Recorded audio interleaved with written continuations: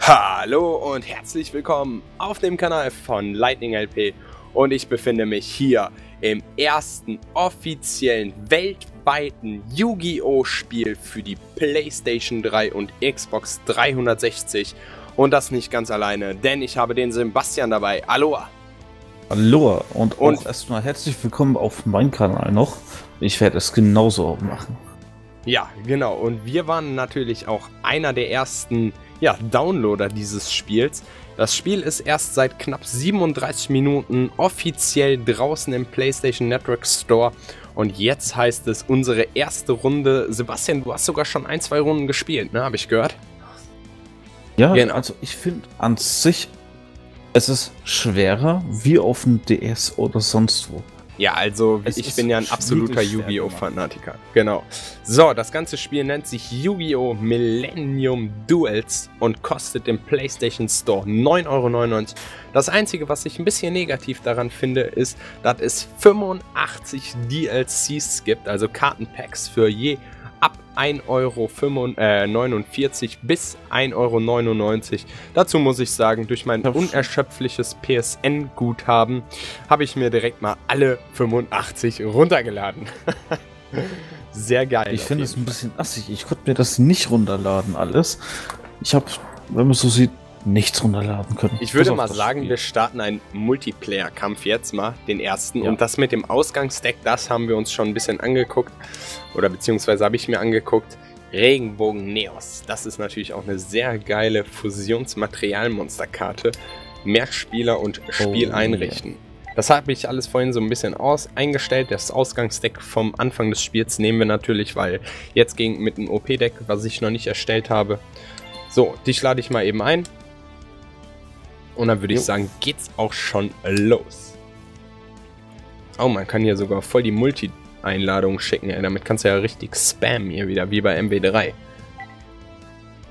So. Also ich bin echt gespannt. Ich bin echt gespannt, wie das ganze Game abgeht. Ich habe extra jetzt eine Zeitbeschränkung keine eingegeben.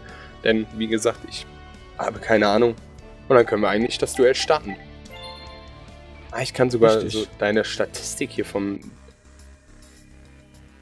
Was passiert denn jetzt? Oh, da passiert was. Ja, das Spiel fängt an. Der gute alte Stein. Ja, toll. Der war früher mal gut. Das war mir irgendwie. Dein Gegner denkt nach. Dann Stein und... Ah, du spielst als Zweiter. Ja, das mache ich auch immer. Zweiter, weil du hast den ersten Angriff. Ja, der Gastgeber kriegt den ersten Zug, oder wie? Sehr geil. Ja, gucken wir uns die ganzen Karten mal an. Ich muss mir... Ah, das hat so ein bisschen aber Ähnlichkeit. Ich finde, das sieht so ein bisschen aus wie das Yu-Gi-Oh! Spiel auf dem PC, Yu-Gi-Oh! Pro. Was ich mir den Emulator sieht ein bisschen aus wie Tag Team. Finde ich eigentlich, sieht gar nicht mal so schlecht aus. So, dann machen wir als erstes mal den hier. Echt nicht schlecht. Ja. Ah, die Karte habe ich auch irgendwo in meinem Deck rumflappen. Okay. So, und damit beende ich meinen Zug. Also die Steuerung finde ich eigentlich sogar einfach, weil ich weiß jetzt, wie die Steuerung funktioniert, weil ich genau dasselbe auf dem Emulator am PC mit einem PlayStation 3 Controller gespielt habe. Das ist, glaube ich, so ein bisschen... Das Kampfsystem ist von Tech Force 6 geklaut, also Tech Team 6, finde ich ein bisschen. Du spielst mit einem Anfangsdeck, oder? Nee, du hast jetzt schon ein erstelltes Deck, ne? Oder, nee, weil ich habe nur 3 Karten im... ich habe nur 3 Karten im Extra-Deck. Du hast 15 Karten im Extra-Deck.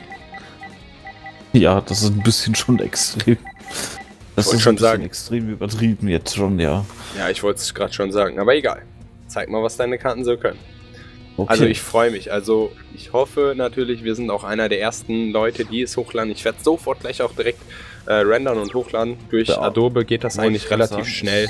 Sollte eigentlich relativ cool gehen. Oh, was haben wir denn hier Schönes? Sehr genial. Finde ich eigentlich gar nicht mal so schlecht. Ja, also ich muss schauen, dass ich hoffe, dass das so schnell wie möglich bei mir geht. Ah, sehr genial. Die Karte ist natürlich sehr cool. Hauen wir erstmal den Effekt auf mein Monster. Komm schon, mein Freund. Glück. Ah. Will ich eine Kette aktivieren? Aber auch wiederum Pech.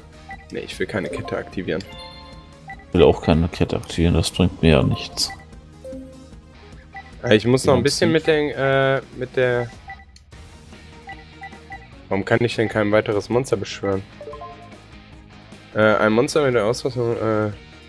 Bin schon überlegen, welche. So, was ist denn da? Nee, ich will kein If. Ja, okay. Nein, will ich nicht. So, darf ich jetzt endlich mal hier... Ah, das ist ein bisschen verbuggt, finde ich. Also es dauert ziemlich lange, bis du da mal irgendwie was machen kannst. Jetzt gucke ich erstmal in mein Extra-Deck. Mal gucken, was habe ich denn da? Ach, hey, immer dieselbe Karte. Ich will die Karte nicht aktivieren. Ja, ich weiß, ich finde es gerade auch ein bisschen bescheuert, aber naja. Nein, ich will immer noch nicht die blöde Karte aktivieren. Und dann würde ich sagen, gehe ich auch das erste Mal in die Battle Phase. Könnte eigentlich jetzt... Ach, das ist immer dieselbe Karte.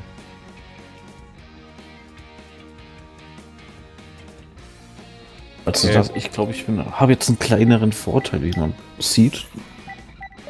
Ja. Aber du wirst dich gleich überraschen. Wir wollen den ganzen Spaß da jetzt hier noch nicht. So, machen wir das noch natürlich. Nicht, dass du da noch irgendwas mit 2600 Verteidigung hast. Nee, und ich will die Karte immer noch nicht aktivieren. Das ist ein bisschen verbuggt, finde ich. Man muss da echt... Es fragt zu oft nach. Ja, das finde ich auch. Das müsste man eigentlich, weil man kennt ja, weiß man ja, wann man seine Karte aktivieren will. So, und die brauchen ein bisschen zu lange.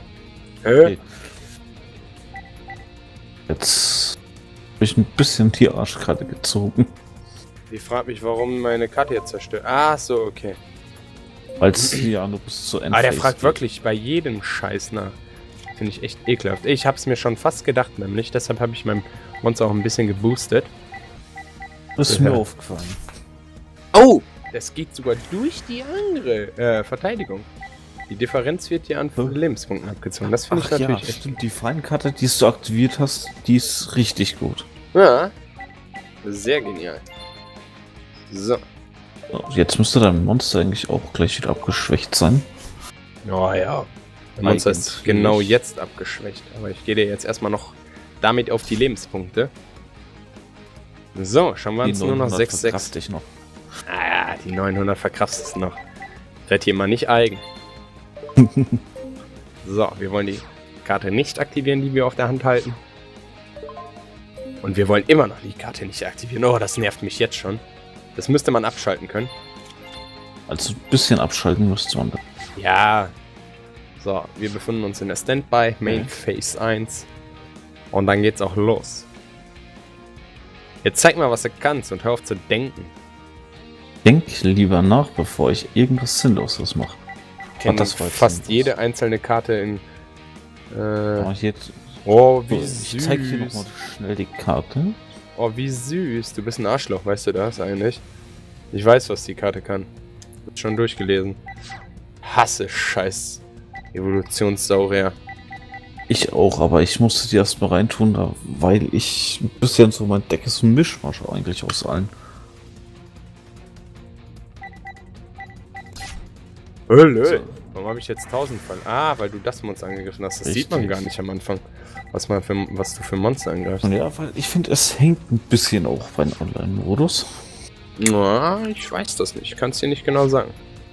So, wir befinden uns in der Draw-Phase. Wir wollen die Karte immer noch nicht aktivieren. Immer noch nicht. 800. Oh, Killen. Hatte ich aber Glück gehabt.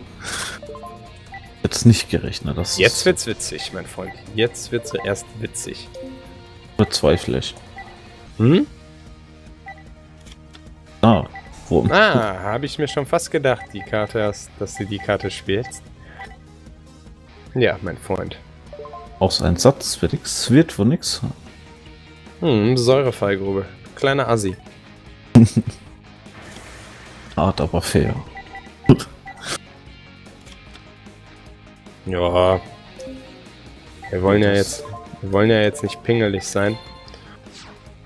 Ah, das sehe ich schon. Das wird kein gutes Ende nehmen.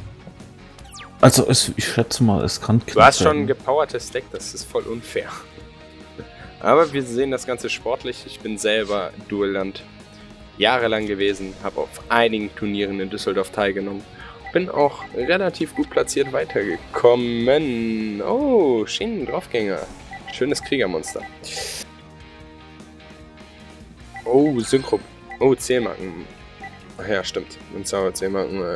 Ja, welche Monster kann ich jetzt alles beschwören? Ja, Dings. 2 Stück. Ja, du hast schon Synchro, ne? Ja. Also ich könnte jetzt... Regt mich irgendwie auf. Nummer 44 rufe ich jetzt nicht auf. Ich mache jetzt einfach mal hier. Zack und zack. Oh, eine Synchro. Du stimmst dein Kriegermonster auf dein Evolution. So. Oh, sogar noch nicht mal ein Synchro-Monster. Du rufst direkt ein XY-Monster. Ja, auch nicht schlecht. Ja, also Synchro-Monster zu rufen ist da hier ein bisschen... Keine Ahnung, das muss ich mir nochmal durchlesen. Synchro-Monster, ich kenne jede Synchro-Bestellung. Aber Diamond React Wolf kenne ich. Die kennt man. Damit wurde ich auch so oft schon in den Arsch gebissen. Echt beschissenen Effekt.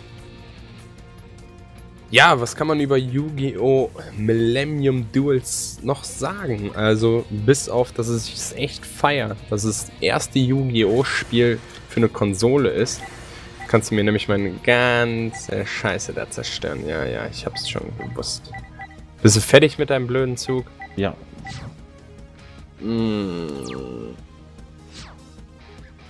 Ich habe mir gerade ein bisschen selber in den Arsch gerettet. Ich habe aus Versehen meine Karte zerstört und wollte eigentlich dein Monster zerstören, nicht meins. Tja. Ja. So, dann würde ich mal sagen, ja, ich will die Karte nicht aktivieren und jetzt würde ich mal sagen, ich rufe als erstes das Zone der Nähe. Mhm. Ich glaube, die habe ich auch noch drin. Ja, es wird ganz schön oft halt nach, wie gesagt, wie du vorhin schon sagtest. Oh, jetzt nervt die Karte langsam echt. Es wird ganz schön häufig nachgefragt, wie Leute die Karte aktivieren. Das müsste man abstellen. Es wird ja nach jedem Scheiß gefragt. Ich werde gleich meine eigene Zauberkarte zerstören, wenn die... Ja, vor allem bei Schnellzauberkarten liest du auf der Hand. Ja, natürlich. Meinst du, was ich auf der Hand habe? Meinst du, ich habe oben auf der Hand oder was? Ich habe eine Schnellzauberkarte auf der Hand. Das ist diese scheiß Standard-Zauberkarte, die mittlerweile in jedem verdammten Starterdeck drin ist. Überall. So, und jetzt, weißt du, was ich jetzt mache? Damit die Karte mich nicht weiter nervt. Zerstörst deine eigene Zauberkarte? Ja, ist mir scheißegal. Hauptsache, die gibt endlich Ruhe, ey. Boah, Twister. Ja, Twister ist so nervig. Da kacke ich auf die paar Punkte, ey. Ohne Scheiß, das war die erste Karte, die ich raus habe. Twister ist echt eine überflüssige Karte. Vor allem, da kann ich mystische Taifun genauso nehmen und dafür zahle ich nichts. Ist echt so. Das ist genauso eine Schnellzauberkarte. Nur da wirst du nicht jedes Mal gefragt. Da wirst du wirklich nur gefragt, denn was aktiviert wird. Ja. Genau das ist der Punkt. So. Ja, das sind so Karten, die echt ein bisschen überflüssig sind. Weil das jetzt alles so lustig war, nehme ich mal die aus.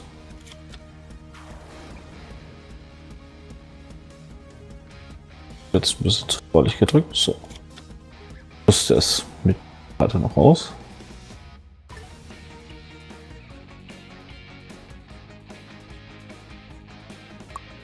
Was hast du denn da Schönes? Dann kann es eigentlich schon los. Oh, jetzt kommt er mit geflügelten Ungeheuern schon. Jetzt wird's aber richtig witzig. Naja. Auf jeden Fall deine Amazone war einmal. Gibt's erstmal 1000 Schaden.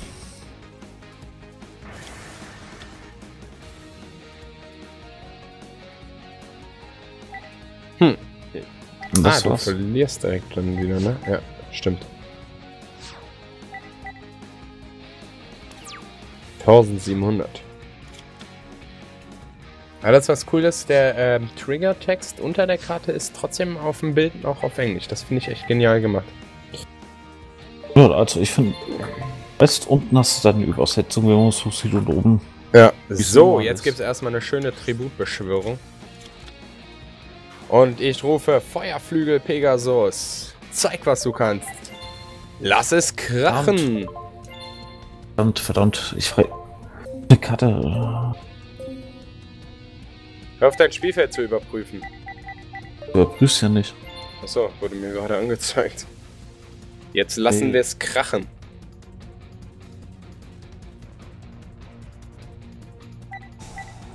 Oh, was kommt denn jetzt? Nein, bitte nicht. Ich dachte schon. Jetzt kannst du aber nur die Karte zerstören. Das ist so ekelig. Ich hab jetzt schon gesehen. Hätte Fahrradkette. Ich habe ein kleines Problem. So, mein Monster steht ja noch. Ja, dein Monster steht. Durch den Effekt einer Zauberkarte wurde nur dir die Differenz zwischen Angriffskraft meines Monsters und deines Monsters als Differenz als Schaden zugefügt. Und deine Zauberkarte wird stattdessen des Todes deines Monsters zerstört. Oh, 1800. Jetzt hast du schon Yamato. Jetzt kannst du aber den Dings aktivieren, den Effekt deines einen Monsters. Was? Verstehe ich gar nichts mehr. Nee, warte. Ja, das war ein bisschen zu spät. Jetzt hast du dein Monster schon umgeswitcht. Hast du schon dein Skin geändert? Ja. Weißt du, an wem der Skin mich so ein bisschen erinnert? So ein bisschen an Noah von der ersten Yu-Gi oder von der zweiten Yu-Gi-Oh! Staffel damals, wo Yugi gegen die 5 Typen da immer die mit den Deckmastern gespielt hat. Und Yugi hatte, Yami hatte immer Kuribo als Deckmaster, weißt du, und Noah war ja der Junge, der Weißhaarige. Ein bisschen hat er die Fresse von dem. Was hast du denn da jetzt gerufen? Ich hab's doch gesagt, du rufst dein Scheißmonster jetzt. Ach, das wird doch ekelhaft. Da bin ich mal gespannt, was mein Deck noch zu bieten hat, so. Ja, mein Deck hat nicht mehr viel zu. Ja, bei mir sieht es, glaube ich, auch nicht besser aus. Ich glaube, ich muss gleich mal so ein bisschen auf Verteidigung spielen. Das ist wahr. Und obwohl du in Führung liegst, habe ich ein bisschen so die Arschkarte noch. Kommt drauf an. Ja, ich muss dazu sagen, ich denke mal, dass ich Yu-Gi-Oh! Schon ein bisschen länger spiele. Mich mit vielen Karten auch schon direkt auskenne. Na toll. Ja, ich habe es seit ein paar Jahren nicht mehr gemacht und das nur so, es war ein Fehler. So, mehr kann ich fürs Erste auch nicht tun.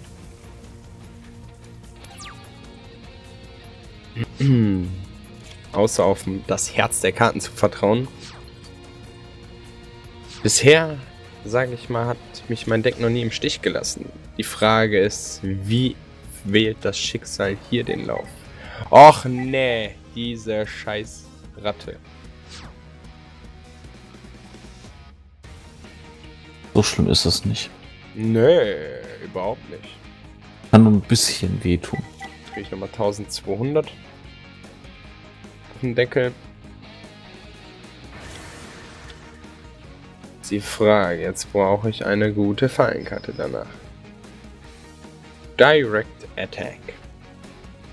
Wie das aussieht im Teamspeak. Aufnahme, Aufnahme, Aufnahme, alles nehmen sie auf. Total genial. Ja, lebt man auch nicht so oft, ne? Muss man dazu sagen. Ja, das stimmt. Das stimmt. Komm schon. Herz der Karten, zeig mir, was du kannst. Naja. Naja.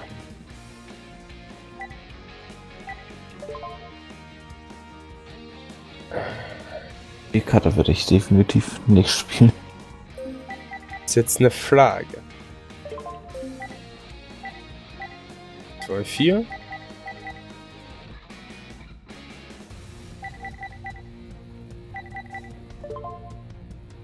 Jetzt noch ihre Karte kriege ich sogar noch eine Synchro zusammen. Meinst wohl, wenn du nur XYZ-Monster hast, eine Materialbeschwörung? Synchro ist immer ein Empfänger und ein Nicht-Empfänger oder mehr Nicht-Empfänger-Monster bis auf die Stufe des Synchro-Monsters, auf was du beschwören willst. Ich liebe Synchro-Beschwörung wie die Pest, weil die kannst du unendlich machen. Ich habe schon Synchro-Beschwörung gesehen, da wurde mir echt schlecht. Aber ich spiele auch gerne mit niederträchtigen Monstern. Ja, und ich würde mal sagen, wenn ihr auf jeden Fall noch eine weitere Runde demnächst sehen wollt, schaltet auf jeden Fall wieder ein. Schreibt uns beiden auf beiden Kanälen es in die Kommentare, was ihr sehen wollt. Und vor allem, wie oft. Genau, das ist der Hauptpunkt. Wie oft, ob wir es euch einmal die Woche bringen sollen oder zweimal die Woche, das war wohl nichts, mein Freund. Nix damit, das war knapp. Tja.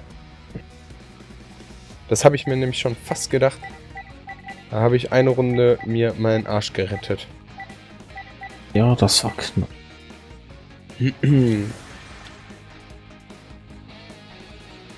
So. Und jetzt bin ich mal gespannt, was mir mein Deck noch zu bieten hat. Ja, also ich finde, es ist bald vorbei. Ja, das stimmt. Aber für wen es vorbei ist, das ist noch die Frage. Weil das Anfangsdeck ist auch ein bisschen gut in der Hinsicht. Oh Mann, ich will doch hier nicht immer alles prüfen. Diese ganze Kacke. So, jetzt gibt's erstmal 200 auf deinen Lebenspunkte.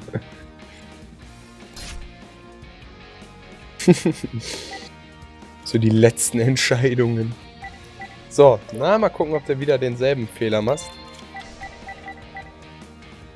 Glaub mir, man lernt aus Fehlern. Glaube ich auch.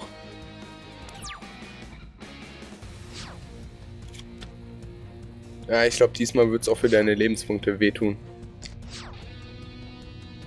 So. Oh, da kommt noch was. Oh, das reicht aber auch noch nicht. Das reicht auch noch nicht. Da musst du schon mit schwerem Geschütz aufhören. Mach ich doch. Oh. Oh. Und eine weitere Materialbeschwörung. Nummer 44. Oh nein. Wie unfair.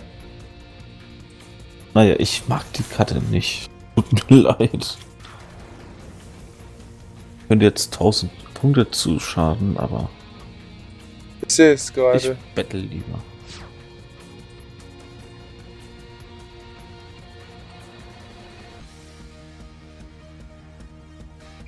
Löl. Du denkst auch, ich falle auf jeden Trick rein, ja? Mhm.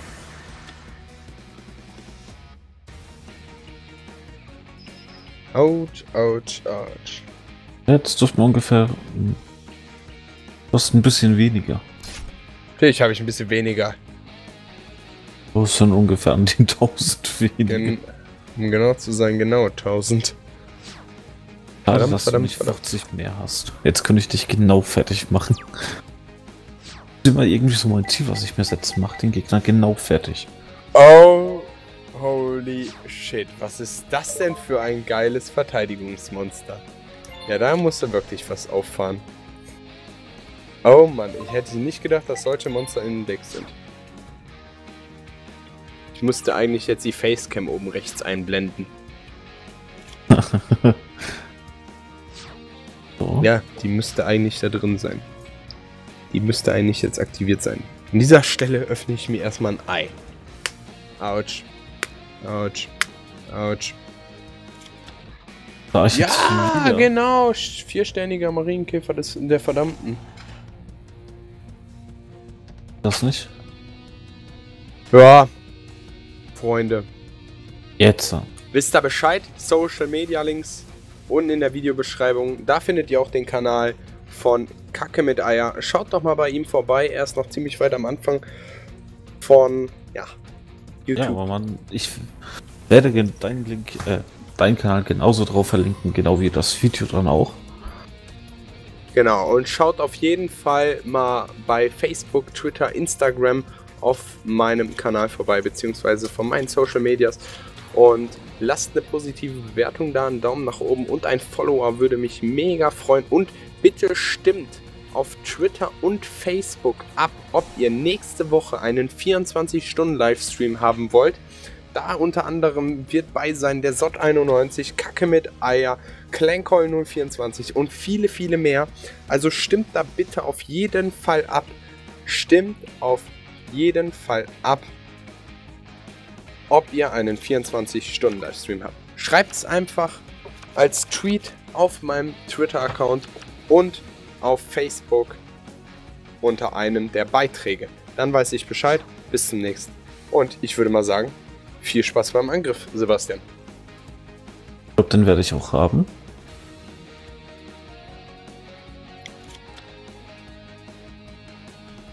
Das war jetzt eine schwache Verteidigungstaktik, aber die Karte hat sehr hohen Def-Punkt. Ja, die hat eine relativ für 3 Sterne. Nonstop. Gar nicht mal so schlecht. Tja.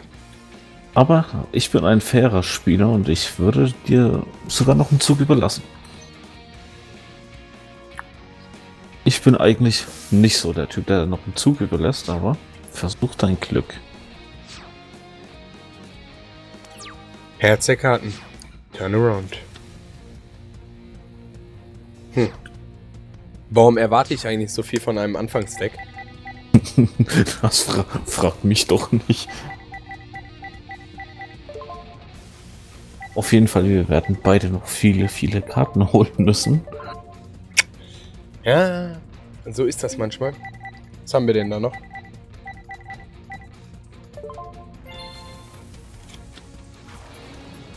Naja. Tja. Mehr hat das Deck leider nicht zu bieten. Finde ich eigentlich ein bisschen schade. Das heißt, gleich geht's an die Deckerstellung. Und ein Angriff auf dein Monster. Und ich bedanke mich auf jeden Fall fürs Zuschauen. Schaltet wieder beim nächsten Mal ein. Und ja, ich würde mal sagen. So Leute, das war's jetzt auch. Und lasst einen Kommentar da. Sagt uns, ob es euch gefallen hat oder nicht. Und über ein Abo würde ich mich auch ganz recht gut freuen. Also Genau. Leute, haut rein. Haut da rein. Bis dahin. Ciao. User in your channel stopped recording.